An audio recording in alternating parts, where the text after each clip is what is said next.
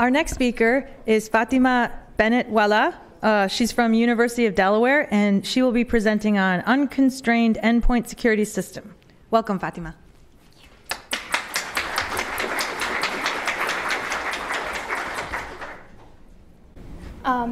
Good evening, everyone. I will be presenting on Unconstrained Endpoint Security System. Before jumping into the talk, a brief introduction about me.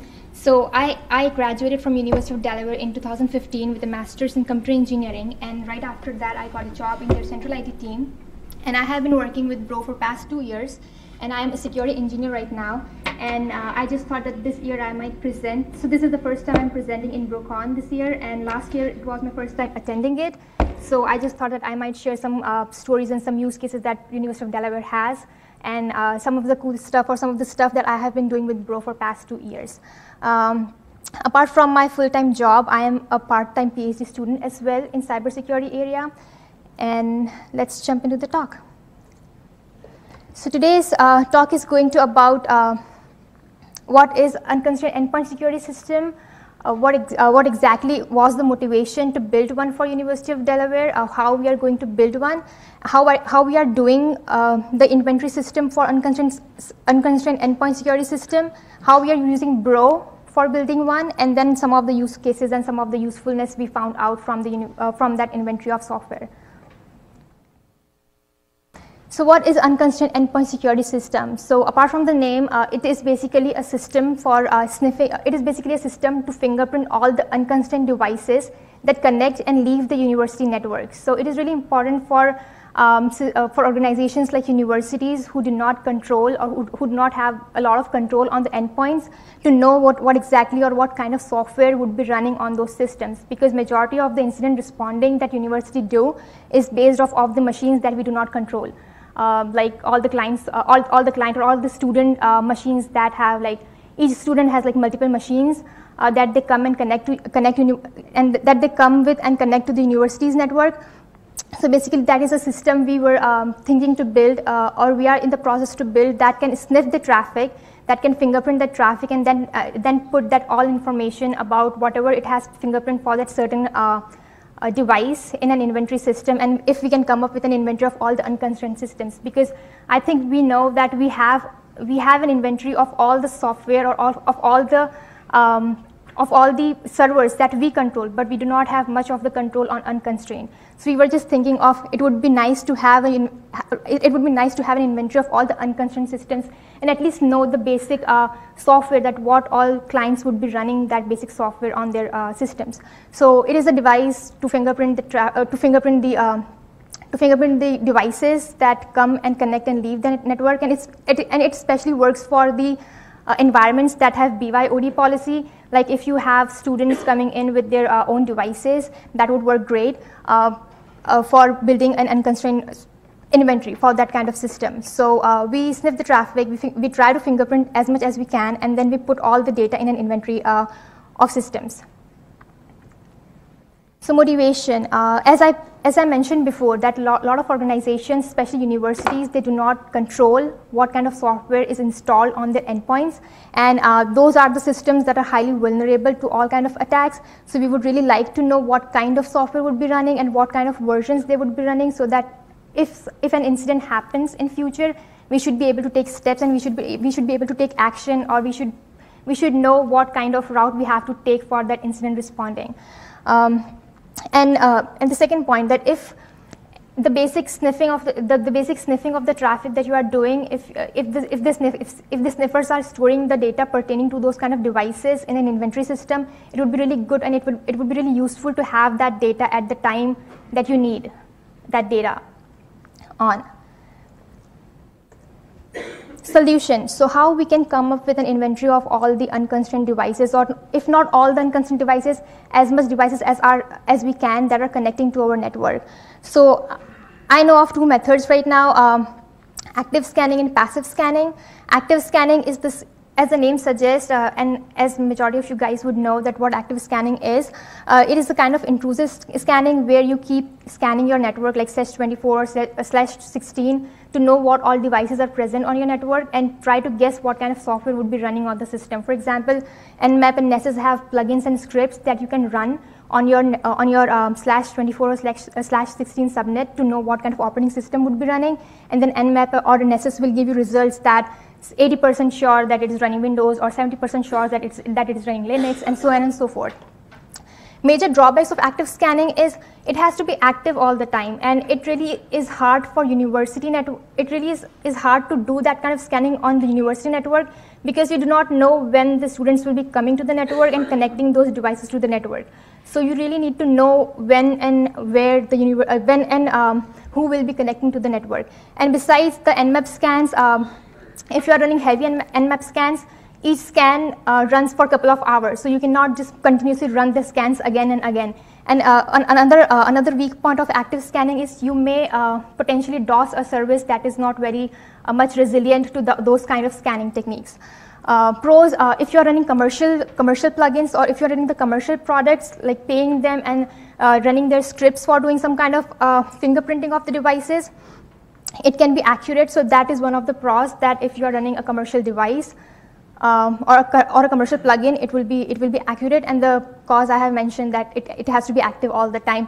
And the free versions do not have very much usability. Like if you have free version of Nmap, it will give you like 50% result for some of the software that it is not sure of, or some of the software that it does not have scripts for. So if you're running free versions, you might have very limited usability of those versions. Another thing I wanted to mention, that yesterday one of the products that got mentioned for active scanning that people are looking is Tenium. And again, I want to mention that Tenium is an agent-based device. And you cannot have it for universities' unconstrained devices because you don't even know what kind of devices would be there out there, right? So for a product like Tenium, for doing active scanning, you need to know your endpoints. Like you need to know how many endpoints you have, and then you need to get license for those many endpoints. But the problem with students is each year students graduate and each year new students come in. So every year that unconstrained devices rotate. So you cannot have like a fixed license of, okay, I will have 30,000 licenses for Tenium and I will have Tenium deployed on all the user devices that I have. And besides, students would not be willing to do that because Tenium runs very intrusively. Tenium uses root privileges and do a lot of kind of intrusive work. So you might be getting a lot of pushback as well. So I just added this today because I wanted to just mention about Tenium as it got mentioned yesterday in yesterday's talk. And passive scanning. Okay, I didn't get to the passive scanning. So passive scanning, it works great for the network like universities because you can use existing tools. So if you already have deployed Bro or Snort sensors, they work great as passive scanners because that's the only important role that play on the network, that they sniff the traffic all the time, like 24/7. It's just plug and play. You do not need to have a user intervention to run passive scanning tools. Like if you have Bro cluster, it would be running all the time, 24/7. You do not need to know who and when and who when and what device would be connecting to your network. If the device is going to connect to your network, it is going to generate the traffic, and if the device is communicating on the network, that traffic you can sniff through your passive scanners, and then you can fingerprint that device based off on the traffic you captured from the device. So that is one of the main advantage of having passive scanning. That first of all, you do not have the you do not have the threat to DDoS or to DOS a system, and secondly, it is active all the time. One of the cons is it is not very highly accurate. I would like to mention that passive scanning is kind of like similar to the signature-based detection. So whatever cons a signature-based detection tool have kind of will linger in the passive scanning as well. So for example, if a attacker is happen to trick, if the attacker changes the traffic pattern, like if attacker keep changing the user agents and the traffic pattern changes, it might trick our passive scanners to believe that, okay, to impersonate, like the attacker can impersonate different operating systems running on the same device. But the goal here is not to detect attackers. The main point of motivational point for us to build an inventory is for our students.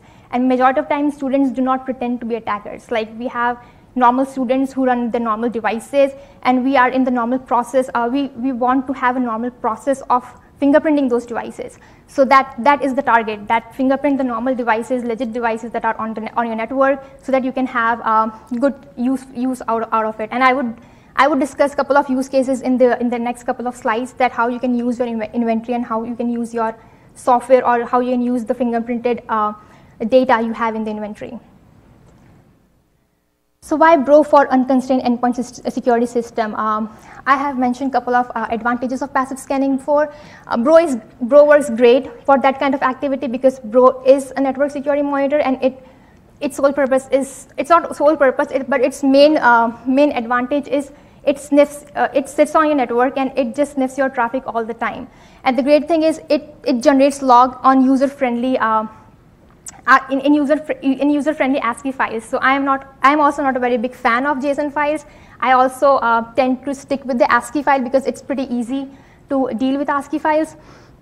So it generates a lot of good usable user-friendly logs, and we can take advantage of that. And it works great for unconstrained devices because you do not need to know who and when, or who, what, or when who would be connecting to your network with what kind of devices. Because if the device is connecting to the network, definitely it is going to generate the traffic. And if it is generating the traffic, and if you have placed the sensors in such a way that it can have the 100% coverage of your network traffic, then that fingerprint, that device is going to get fingerprint if you have the right scripts in place.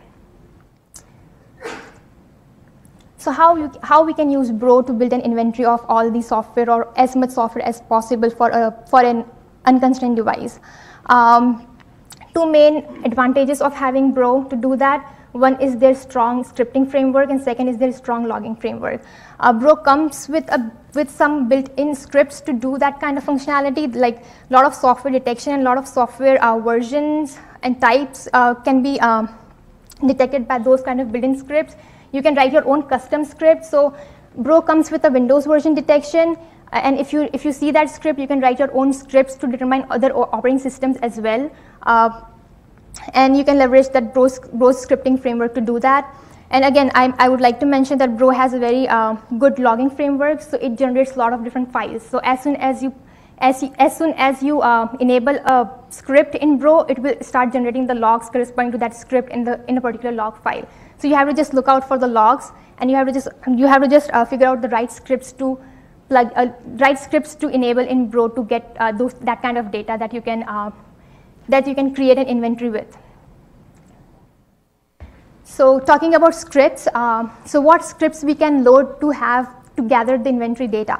So I have mentioned the scripts that we are using currently for having the inventory of software types and other kind of versions for unconstrained devices. So the first script is Windows version detection. It is a built-in script that comes with Bro, and I think it is by default enabled. I'm not sure, but you can enable it in local.bro file. Mac version detection, iPhone detection, those are the two custom scripts that we have written to detect the iOS and macOS of different devices that are connecting to the network. TLS fingerprinting, this is something we came up with. This is something we recently came up with, and Seth helped a lot. Like all the scripts are provided by Seth, and I just tweaked them to work in our environment. What basically that script does is that script determines tries to fingerprint the TLS clients that are connecting to the SSL-enabled websites on our network to know that what kind of clients our endpoints are using. And I will get back to how TLS fingerprinting works at the end of the slides, just to give you an idea of what the log file looks like and how we are using it. Host profiling, it is available in the ScanNG package written by Ashish. Host profiling gives you the log file that is, it is in the next slide, that is site open ports on siteopenport.log file, in which you can see all the open ports for corresponding IP addresses or all the open ports for corresponding systems on your network. Software browser plugin, it's a built-in script that comes with Bro. By default enable, I believe. Known services.bro, I just love that script because we have a lot of use cases and we actually do a lot of things in production just on the basis of the log file that is generated by the known services.bro built-in script, and I will come to that later when I will discuss about logging. And all the others. So these are so I have not written all the particular scripts, but these are the software detection scripts that come with software.bro as a script name, and it is inside the policy / all the different protocols / folders. So policy / SSH / software.bro. That is a script that logs the SSH server information in software.log file, and almost all the protocols have software.bro script. So these are already in the local.bro file, but some of them are enabled. So if you want, you can enable the other like FTP / software.bro file, software.bro script, and other scripts as well. We have enabled all of them because we want to know as much information as we can for our endpoint systems. So once you determine what kind of scripts you want to load in your cluster, and as soon as you load those scripts in your cluster, they will start generating the data. So they will start generating the log files, and I have in this slide I am talking about the what all information we are right now getting to fingerprint the devices on the network, and these are the some of the data types we are getting from different bro log files. So once you have scripts in place, I have written the log files from where you can get that kind of data. So for the machine type, we use the IEEE standards public listing. It is basically the detection of the vendor type on the basis of the 3 octets of the MAC address. So if you have MAC address and you want to verify that whether the whether the operating system detected by bro is the actual operating system or not, you can easily verify with the vendor's listing. So we are getting that vendor information from IEEE's website, and it is free. And we are getting the full version of MAC address listing, so you can easily get that from IEEE.org website. Operating system and version, again, majority of the data will be collected in software.log files. So what all scripts I have mentioned in the last slide will generate the logs in corresponding for corresponding type of data in software.log files. So I have written couple of data types that you can get from software.log. For example, operating system and version, browsers in use, applications and their different versions, and different plugins. I will go through each of them in the upcoming slides. TLS clients, this is a custom log file which is getting generated by the custom scripts that I talked before for TLS fingerprinting. Open ports and services, these are the log files that get generated from those scripts that I talked about, like for the known services.bro and host profiling.bro. So these two scripts generate these log files, known services.log and site host openport.log file. And then dangerous behavior history, if you have Intel framework enabled or if you have Notice framework enabled in your bro cluster, then you can easily get that information that whether that host was involved or whether that host was a victim of some kind of attack in the history or not. Or you can use the snort alerts as well if you have snort sensors running in the network as well. MAC address, we use DHCP logs for the MAC address because we have positioned bro sensors. We have bro sensors in a location where it cannot determine the exact MAC address of the endpoints. All the MAC addresses it logs is of either switches or routers. So to get the actual MAC addresses of all the endpoints that are connecting to our network, we directly use our DHCP logs from our DHCP servers. So these are the different information that you can gather from different log files. So coming back to the first point, that how you can gather the information about the operating system and version. So so this is a quick. I have done a cat on a software.log file, and I'm just grabbing the 3 operating systems right now because these are the 3 major operating systems we are detecting right now: Mac OS, Windows OS, and iOS. So I have highlighted a couple of operating systems that you can see that there is a system running Windows 10. There is a system running iOS 9.4. There are some systems that are running Mac operating systems of different versions. So this is just a simple. This is just a simple software.log file, and you can get that kind of operating system information from software.log file. And I have included the command line as well. So if you guys are interested in running that command line, if you have the scripts enabled on your log files. Browsers in use. So again, in software.log file, it has a column called software type. So I am grepping right now on HTTP browser as a software type. So I have just highlighted some of the different browsers that Bro detects on the client machines. Like there is an Internet Explorer, there is a Firefox running, couple of versions of Chrome, Safari, and again Firefox and Internet Explorer. So a couple of different other information, but I have just highlighted the browser information right now because that's what we are focusing on right now in the inventory system. Applications and versions, again, if you look into the software.log file, there is a software type called HTTP app server if you have the scripts enabled for http/software.bro that I was talking before. So this software type will have all the application servers running on your system logged into the software.log file and what kind of application is running on the server. I have highlighted the things that we look for, like PHP. I do not like people running old versions of PHP because it is like kind of like very vulnerable service to run with old versions. So I have specifically highlighted 4 different versions of PHP that are running on the 4 different machines. And SharePoint. So some of the machines are running SharePoint, and I think it's an old version of SharePoint they are running. So I have highlighted some interesting stuff that we look for in software.log file. And then for different plugins, again, you can look into the software.log file and grep for the HTTP browser plugin and see what kind of plugins the browsers are advertising from the client machines. Again, I have highlighted some of the things that we look for, like Flash. I do not like people running old Flash because it's pretty vulnerable software, and I personally do not like Flash because they are not very good in pushing the updates, and they are easily exploitable.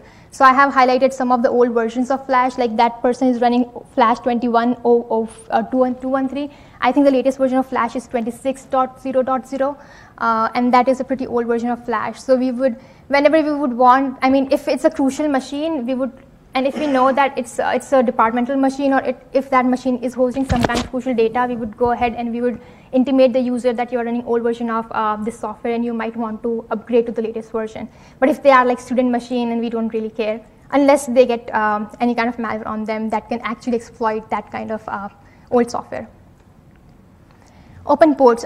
So that is a really interesting file. I really love this log file, known services.log, and we do a lot of stuff with that log file. So what that actually what that log file logs, it logs all the internal, not all the local IP addresses, and what all services are running on your local IP addresses. So I have highlighted like a couple of SMTP, SIP, DTLS, and HTTP services that are running on different clients. So a small story. We had a recent project in which we were trying to we were trying to implement the strict firewall policies for some of our subnets, and we would like to have them to move from default to a stricter firewall policy. And for that, that strict firewall policy is the policy where we do not allow any internet connection to that subnet. So we and we were thinking that how we can get a list of all the IP addresses on a subnet that are running some services that are open to internet, so that we can exclude them from our firewall policy and then move that complete subnet to a stricter firewall policy. And we were just trying to see that how we can do that, and then I said that known services is the perfect place to look for. So if you do a simple command line kung fu of as Mark mentioned, that using awk you can do really cool stuff with the log file. So if you just grep, it is not in the slide. So if you just grep through if you just filter the known services .log file for that subnet, you can get a complete list of all the IP addresses that have some services open to the internet. So we have done a lot of things with the known services.log file. Like it is an ongoing process. It's an ongoing project in which we keep moving the subnets from default to the strict policy, and we want to know what all services are running on a subnet. So and you can get a pretty terse list of like 20, 30 IPs on a subnet, and you can just verify them. You can ask user that you are running HTTPS server, or you are running HTTP server that is open to internet, and we would like to move that subnet to a stricter policy. Do you still want that service to be open? And majority of time they are like, no, it's like just departmental service, so you can just turn it off, and we will have some kind of exclusions. So that is a really cool thing that you can do with the known services.log file. Another story I would like to mention that it can go other way around as well. So just determining what services are running and then putting that complete subnet behind the firewall. If you think about, so getting back to the story. So I was going through this known services.log file with my manager, and suddenly he pointed out an IP address, and he said that, wait a minute, this IP address should not be in the list, and it was advertising the SSH service to the internet. And I said, why not that IP address should not be on the known services.log file? And he said that that IP address belonged to a very strict subnet that we have, and we block all the internet connections to that subnet. So just to give a background, so how the known services get detected by Bro is by complete handshake. So if Bro has seen SYN/SYNAC ACK, it would report that service as a known service in known services.log file if that handshake matches the service. So basically service level application layer detection. So that IP address kept showing up in known services.log file, and it kept advertising SSH service open to the internet. You do not see any SSH service on this file because we recently started blocking all the internet connections to our SSH servers, excluding our SSH servers. But anyways, coming back to the story. So he said that that IP address should not be in the list, and I said that if Bro is reporting it, that means that port is open to the internet. And then I verified in connection.log, and I was seeing the complete SYN/SYNAC ACK, and I came back to my manager and I said that Bro is seeing the connection. That means the SYN packet is somehow getting to that IP in that subnet, even though we have stricter policy, but there is some kind of leak in the network, and somehow that SYN packet is managing to get to the IP address. So there was some routing problem, and some network guys were involved. And then I started looking into more detail that what all IP addresses that belong to the stricter policy show up in this log file. And there were many more IP addresses that were advertising the same kind of service to the internet. So we went to the networking people, and they said that, okay, there might be some kind of problem. So we troubleshoot it. So it took like almost a week or so. We had to set a lot of PCAP captures, like we set up the packet capture on the system, on the server, to see what that server is seeing. We had to set up the PCAP on the firewall. We had to set up the PCAP on the individual Bro sensors to see if the Bro is exactly seeing the SYN/SYNAC or ACK. So the Bro logs and the machine was corroborating, like Bro saw SYN/SYNAC ACK, machine saw SYN/SYNAC ACK. SYN was missing on the Palo Alto firewall. So So we were trying to figure out that where the SYN is how the SYN is leaking to the network. So our network guys figured it out, and it was kind of like a mess because we do not have authority to tweak any kind of configuration on our switches or our routers or the routing network. So network guys were involved, and we actually named that project, and that turned out to be a mini project to troubleshoot the network, and we named that project as the mystery of the missing SYN. So yeah, we had a lot of fun. We had a lot of fun in figuring out the actual problem and actual cause of the mystery of the missing SYN project. So this file is really useful if you know what to do with it. So these were the two main use cases I shared that we recently came across when I was doing the Unconstrained endpoint security system. TLS clients, again, so this is a custom log file that is getting generated from the TLS scripts, the custom scripts that Seth has provided that I have tweaked to work in our network. And I have highlighted some of the clients just to give you a quick look at how the file looks like. So the first column is epoch time, and I'm sorry I didn't do the bro cut thing to make it more human readable. The second column is the clients, the TLS clients who are initiating the TLS connection. The third column is the destination port. I have not included the source port, but this is the destination port on which this IPs are trying to connect. And the fourth and fifth column are the TLS clients that got fingerprinted, and then the TLS version that they were using. So you can see W3M, I think it is text browser people still use. I was amazed that people are still using W3M client to connect to different kind of websites. Blue Code Proxy, MS Edge, that's the mail client for Windows 10 system, and couple of bash and curl commands that people were using on our websites.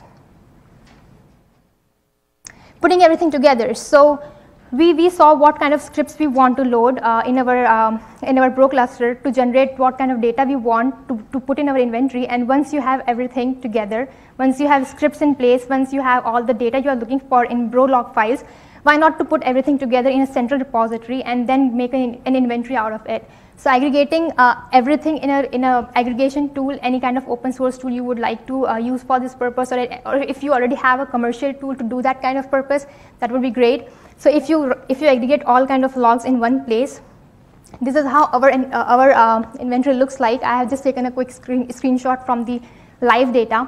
So again, the vendor column, we are getting that information from the vendor listing from IEEE. The MAC address, we are getting it from DHCP logs. Timestamp, the last time that that system got fingerprinted. Known services, software type, information, software information, and TLS client. And as you can see, majority of the information is just populated by the bro logs.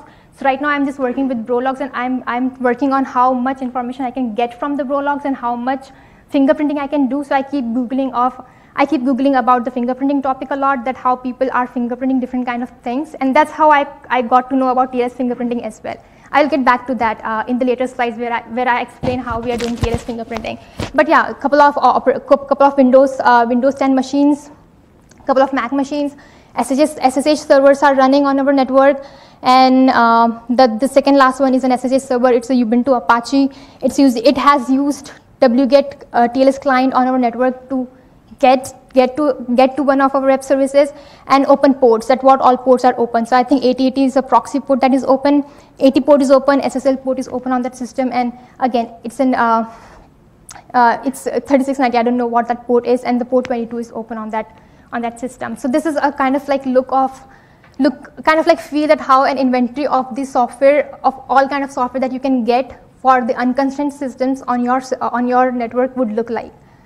Just to give you a feel, and that's our actual data. So it's not like a test data, or it's not something I'm just creating or just for this conference. This is the actual live data we get from our production client. So usefulness. So coming to the usefulness, now we know that why we want to use Bro, how we use Bro, and now we have an inventory of all the software systems. So coming to the usefulness, OpenSSH, so you can use it for the policy. So there are three main use cases we use that software inventory for. One is the policy enforcement.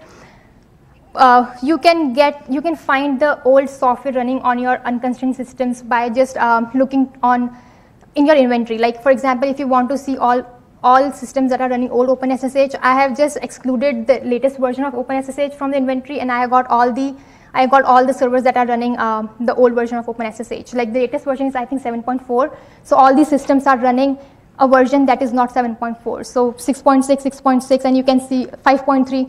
So we have a lot of requests coming from our management and networking guys that can you guys determine how many old OpenSSH servers we are running on the network, because like latest vulnerabilities and exploits come every now and then. So they would like to have answers to those questions, that how much vulnerable we are for that kind of exploit. So we keep getting those questions. So that's how we were thinking that it would be nice to have a common place where we can find all the answers like that. So policy enforcement, OpenSSH, then OpenSSL. This was another project we recently worked on. So I wanted to generate the list of all the systems that are running old version of OpenSSL, and I didn't look for OpenSSL, but I looked for HTTP server in the inventory system, and I came up with all the systems that were running OpenSSL, any version of OpenSSL, and then I came up with a list of system. I gathered all the information in an Excel file, and then I came up with a list of all the systems that were running version that was less than 1.1.0F. That is, I think, the latest version of OpenSSL, and that is the actual list of systems we sent out notice to upgrade to the latest version of OpenSSL. So this is the actual data, and this is the actual file we communicate. This is the actual file of all the systems that were running old OpenSSL, and we told them to upgrade to the latest version of OpenSSL. So again, policy enforcement, you can ask any kind of question you want. If you want to know what kind of software is running, or if you want to know what kind of version of that software is running. So this slide shows the all Windows system running on the network. We were interested in old Windows versions, but I just wanted to look for all the systems that were running Windows operating system. So it is just a screenshot. Those are not the only devices. We had a whole lot of another devices. It's just the first page of what the data looks like. So it's just not like couple of devices. We had like thousands of devices running Windows operating system. So you can see that they are running HTTP browser, Windows operating system, and what operating system they are running as well. And again, TLS client. Summary. So these are the two other use cases, and I would like to mention that emulating various services and servers. So apart from finding old software, you can actually enumerate the services. Like if you want to know what all DNS servers are running on your network, what all HTTP servers are running on your network. So technically, we are in charge, Central IT is in charge of just 2 DNS servers. And recently, so another short story. Recently, we had a DNS DDoS attack on our systems, on our network, and we were getting like the alerts from NetFlow that you are having ICMP flood in your network. You have this 1,000 IPs are sending 10,000 ICMP packets, and 100,000 IPs are sending 100,000 ICMP messages. And I was looking at why these IPs from internal network are sending so many ICMP packets. So I looked into Bro, and I looked into the connection logs, and I figured out that it's the DNS DDoS attack. Like 100,000 internet IPs were sending more than 100,000 DNS packets to the complete network. And since majority of the network is our endpoint devices, they were replying back saying port unreachable, like the 53 port is not open on us. And those IP and ICMPs flooded our network, and then the NetFlow was yelling about you have a lot of ICMP on your network. So then we realized that how we can prevent that happening, how we can prevent that to happen in future. And then we were just thinking about that project, and then we came up with an idea of why not to block DNS on the border and just allow DNS traffic to the legit DNS servers on the network. So for that project, then another question was that how you can find out the legit DNS servers on your network. So I said, let's try to search for that answer in Bro. So we went to the inventory. I searched for all the DNS servers, and to our amazement, there were like 24 DNS servers legitly running on the network. And out of those 24 servers, there were only 2 servers that are maintained by us, the IT system, and 2 are our backup servers. So, and we were looking for the owners of those remaining 22 systems, and there were professors, like there were professors in the department who were like running like 4 DNS servers for their project work. And I was like, can you, and we were asking them that can you migrate your DNS services to our DNS servers, and so that you can, and then shut down your DNS server so that we can shrink that list down, because we wanted to block it at the border. So they were very rigid, and they said no, we are not going to do that. So we finally came up with a list of 24 DNS servers. There were legit DNS servers, and today only we implemented that policy on the border that we are going to just allow DNS traffic to those 24 DNS servers, and we are blocking everything else in our network. And you can do the similar things for web service, and or you can do the similar thing for all the services that you know that they are legit and they are not running your complete network, to actually prevent the DDoS attack like that. Because you cannot block, for the DDoS attack to prevent, you cannot block 100,000 IPs on the border and say that that will prevent the DDoS. It is not going to prevent the DDoS, right? So this was one of the use cases I would like to, I wanted to mention that we actually not only have the inventory system just like that, we use it a lot. So we recently used it for our DNS service, DNS servers blog, and then we would be potentially, we would work on the project of blocking the HTTP traffic as well on the border, and just allowing that HTTP traffic to the HTTP servers. Okay, so coming back to the third use case, yeah, I have a lot of stories to share, and I just realized that I don't have that much time to share those kind of stories. So malware incident response, I had a story for that, but I would just say that it would be, so the main target of creating that inventory was for this use case, that if we know that there is some system that got infected, so what all information we can get apart from just knowing the IP address from snort logs, saying, okay, this IP address, source IP, destination IP, that's it. So if we know that what operating system was running or what kind of software was running on that system, it would really stir the direction of our investigation. So I have just mentioned a Petya case because we recently had a machine. It was a machine of a student who was in dorm, and one of our sensors triggered, saying that that machine got infected by a Petya malware. And then when we queried our inventory system for that inventory system for that machine, it came up with a Mac OS, and the vendor was Apple. So we were kind of like at ease there that some of the malwares are targeted toward a specific operating system. So if the person is not running that operating system, it might not be very but like important case for you at that time to handle. So we had like a release, but we did intimate the user saying that you might have downloaded some kind of malware, but just make sure that you get rid of it before connecting to our network, because even if that malware is not infecting that machine, that malware was so severe that if that machine will connect to the network, it will start, I think, scanning the /24 network, and it would start infecting the other machines if it would find that certain port is open on the other systems as well. So we made sure that we intimated the user, and we made sure that the user can get rid of the malware before connecting to it. But it was not a high priority case at that time, because we knew that operating system is Mac, and Macs are pretty resilient to those kind of malwares. So the person would not be potentially infected by the malware. So that's how you can do the malware incident responding with the inventory of software or software system if you have it in your environment. So finally, I was talking a lot about TLS clients, TLS fingerprinting, Seth giving the scripts. So this is how the TLS fingerprinting is working right now. So again, special thanks to Seth. I was Googling that how you can do different kind of fingerprintings, and then I came up with that cool project that is in GitHub by Lee Brotherston. They have a data set for all the TLS fingerprints corresponding to the TLS clients. So they have worked really hard to build up that database, that if we see that kind of TLS fingerprint in the network, that means this is the TLS client that is generating that kind of traffic. So I will quickly jump. So because I have time constraint, I will quickly jump into how it is working. So the initial handshake that happens between TLS client and server is unencrypted, because that is the handshake for the negotiation of what kind of cipher suite we will be using for encryption, what kind of keys we will be using, what will be the length of the keys, and so on and so forth. And Bro has all the events to capture that kind of data. So it's very cool that Bro can capture that data, and we can implement the same TLS fingerprinting project that they have on GitHub using Bro. So how we are doing it is, Bro sniffs all the connection, of course, and if it is an SSL connection, Bro is again sniffing the traffic, and it is putting in all the event files, not event files, sorry, event logs. And we have the TLS fingerprint dataset that is from the Lee Brotherston repository that contains all the TLS clients and corresponding fingerprints.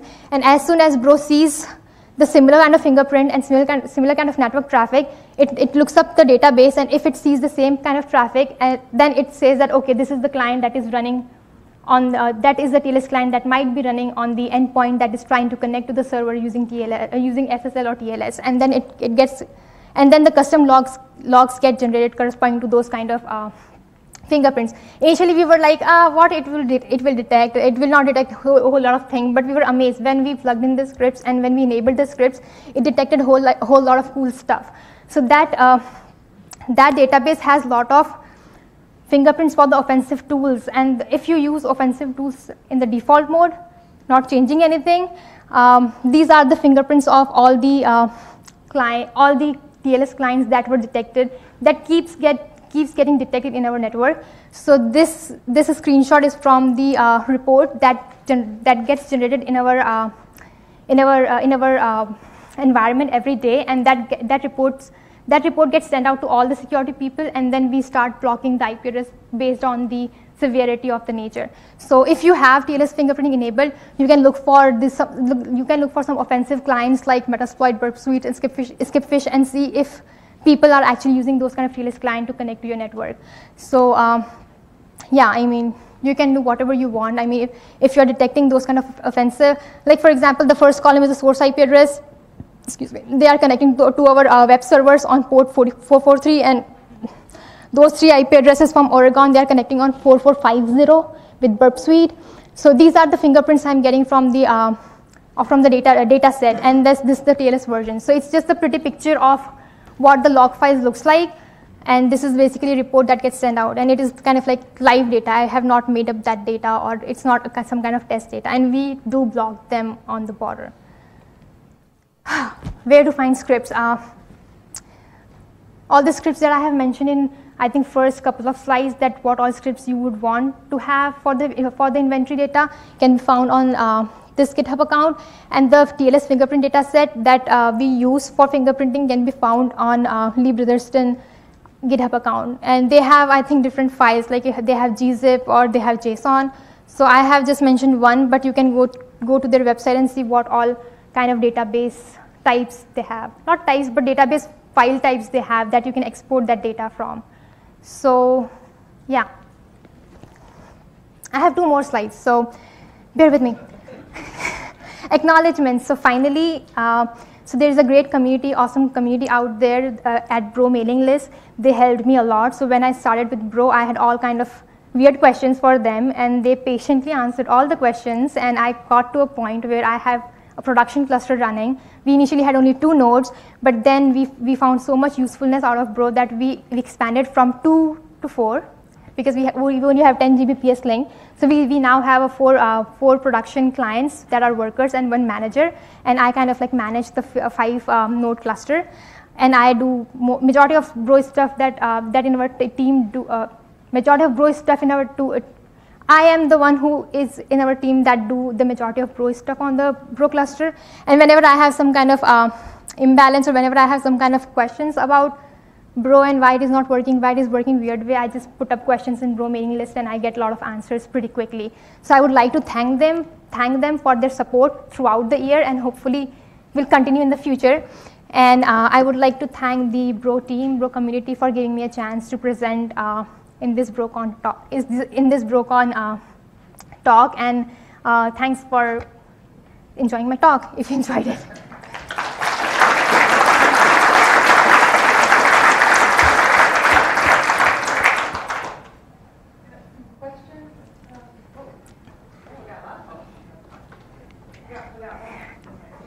Thank you. Nice to me. This is my first time. Please be nice to me. Great first time talk. I really enjoyed it. Could you please discuss your methodology for weeding out false positives and what you did to see if your scripts were vulnerable or would emit false positives? We get a lot of false positive, but we try to improve on scripts. So that's why we do not have a lot of operating system scripts so far. So for the Windows operating system, it's pretty accurate, but for Mac and iPhone detection, we still get some of the false positive, but it is pretty accurate, because if the clients are not tricking you in some kind of tricks, like if the clients are, as I mentioned before, that if the clients are legit and they are generating legit traffic, you can fingerprint them pretty easy, and you can fingerprint them with high true positive ratio, unless they are doing some kind of weird stuff. So we do have a lot of instances where multiple operating systems get detected for a single MAC address. It might be either they're running multiple VMs on that machine, or it might be that this is some kind of a NAT machine or a router machine. And we have a lot of kind of use cases like that multiple operating systems get detected for just a single MAC address. And then when we dig through it, we realize that, oh, it's a Cisco router, or it's a NAT, or it's some kind of switch. So we do get false positive, but it's not very high. And for the inventory data, we are just looking for some legit users that are not tampering much with the traffic.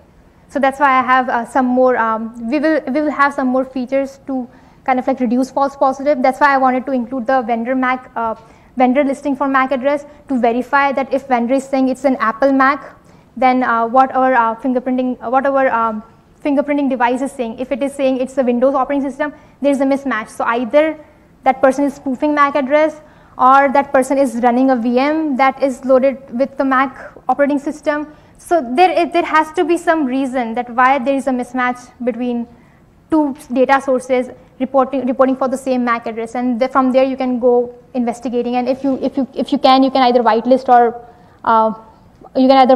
you can work more on your scripts to make it more resilient to false positives. But we do not get a lot of false positives so far for the inventory system. If that answers your question. Go back 2 slides to the ones with the URLs. That's it. Oh, that was an easy question.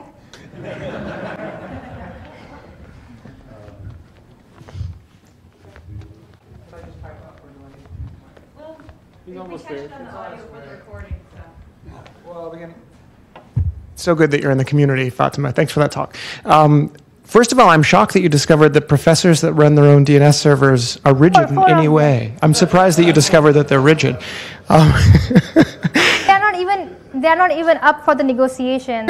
Right. We can host the services for you. Just migrate your DNS to our. It's because you framed it as a conversation that in which negotiation was possible. That's the problem. But I've spent a long time in this environment.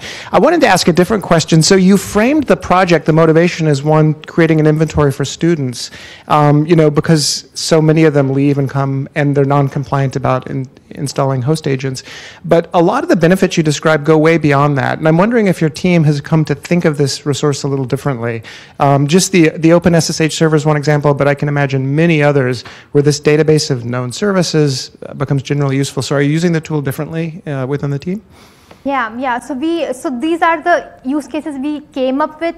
So when I was thinking about that idea, that was kind of like an academic idea. So we were like, I was taking a machine learning course, and we wanted to build a project for that class, and we were just trying to figure out how we can mine data, how we can come up with a project like that, and then we came up with an idea that why not we can just create an inventory like that. And then I started thinking about, and that's the advantage of having a full-time job in university, because you have all the live data that you can fiddle with. So, and then I started working on that. And the first time I presented that idea in my team, they were like, there is not a lot of use for that idea. I mean, we don't know, we have log files, you can just go and look into the software.log or whatever. So whatever information we have collected so far, they were not really very up with that kind of idea. So I got like a lot of support from the academia side, that motivation that, okay, it would be good to have inventory, because we do not do a very great job of having an inventory for our own systems. We still lack some of the systems that are new, and we have not yet inventoried them in our inventory. So I was just thinking that we do not even have our inventory for our IT system. So that is a really big hole, like when you do not know what kind of software is running on the devices that you control. So it will be way beyond to know what all kind of software would be running on the systems which you do not control. So and then yeah, you were right that there are a lot of use cases that go beyond with what we currently have. But these were the 3 basic use cases we started working on. So and I started working on basically because they were just asking questions. Do you know how many DNS servers we are running? Do you know if we can implement that policy? And I was like, yeah, just give me two seconds, and you can just quickly query that data, and you can just get a terse list, and that list is highly accurate. We have not gotten a report from the department saying that you accidentally block our DNS server and you should have intimated us before. Knock on wood, we have not gotten any. So the list we got from that inventory, that there were 24 DNS servers on your network, it was a pretty neat list. Like, we verified with the users, we contacted them, we tried to negotiate with them that if we can reduce that list a little bit, but nobody was willing to do that. So we do not get a lot of false positive on that site, like if you want to know all the services. Because if it is a legit service, it has to generate normal traffic. So if it is a DNS server somewhere sitting in the network, it has to have traffic hitting on port 53. Otherwise, there is no use to have a DNS service if it is not serving that service to the internet, right? So we get pretty neat results from the inventory. Like the second use case I mentioned, that you can enumerate the servers. That is a pretty neat use case. Like we get the request all the time from the upper management saying, can you determine how many HTTP servers we are running? Oh, I think it's 500, all right. And people come up with the numbers, like I think it's 500 or so, because each department have their own websites, have their own servers and services running. So it's a pretty neat place to look and to dip for a pretty quick answer that, okay, roughly I think inventory is reporting that it's 500. So we would assume that plus or minus it would be around 500 or so. We might have missed on some data, but we can get a rough number at least to begin with. So that's how we are using right now, but you're right, it can go beyond that. If I got the question correctly. Any other questions? Chris.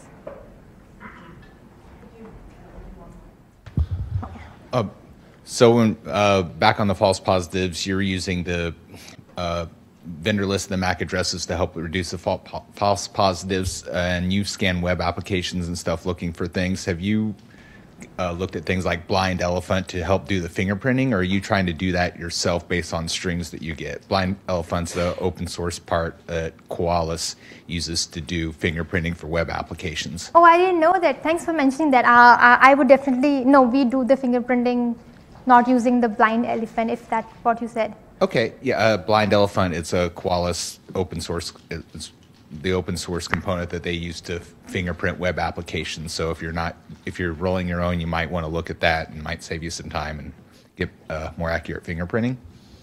So I would definitely, thanks for the tip. I would definitely look into the blind elephant and see what they are doing for web application fingerprinting. okay.